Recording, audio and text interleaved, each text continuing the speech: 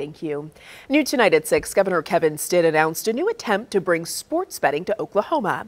The plan would allow Oklahomans to place in-person bets at gaming sites operated by federally recognized tribes and protect tribal investments in brick-and-mortar facilities. The plan would also allow Oklahomans to place bets on their mobile devices on sportsbook licensed by the state.